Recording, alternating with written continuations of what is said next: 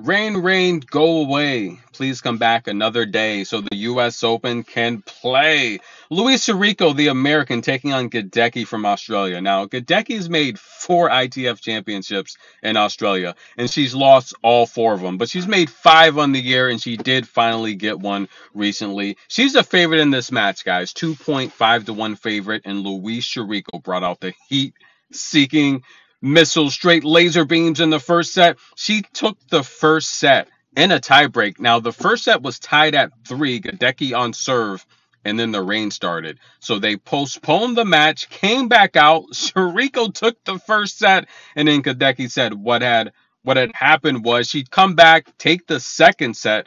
We're tied at 1 now. Get your popcorn when the rain stops. This is a match you do not want to miss, guys. Watch that. Now, as you're parking and entering the grounds of the U.S. Open, you're met with the large globe that's Queens Flushing. And then as you pass the globe, you see the beautiful waterfalls in Louis Armstrong Stadium.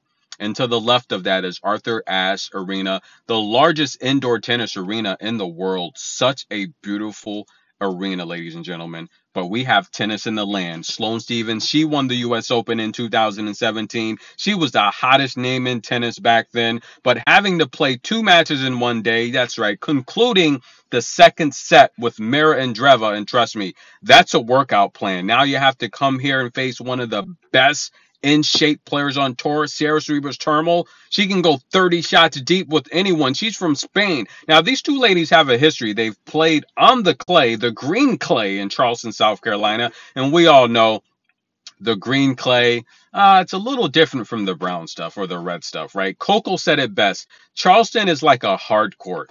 Coco didn't play Charleston this year. She took that tournament off. I had the luxury to go on the courts at Charleston, and yeah, the green clay, it's kind of like a hard surface, to be honest with you. But Sloane Stephens, the last time they played was in Charleston. Sloane did win Charleston, and she was down 5-2 in the first set. She'd force a tiebreak. The second set would go to the tiebreak. So they have a history together, but they haven't played recently, ladies and gentlemen, and Sara's just finding her rhythm again. She took out, that's right, in the first round, Sinyakova, sent her packing. In the second round, she took out Kudermetova.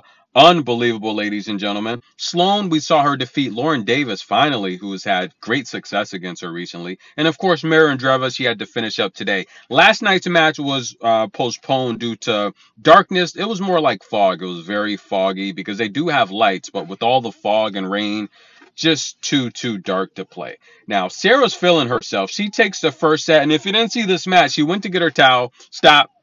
Resume, stop, resume. She's like, oh, should I get my towel? Should I leave it? Should I get it? Should I leave it? That's how much she's feeling herself. She doesn't even think she needs her towel. Now, if you take a look at points, she doubled up Sloane's points. She literally committed half the unforced errors of Sloane, and she's pretty efficient. This new look Sloane Stephens plays basically into the hands of what Sara wants to do. Long shot rallies and just wait till your opponent makes mistakes. Sloane's a solid shot maker, though. We're going to see what she can do in the second set. Sara takes the first, and she gets the break to start the second set. That is not a good sign. Tennis in a minute. We'll be back.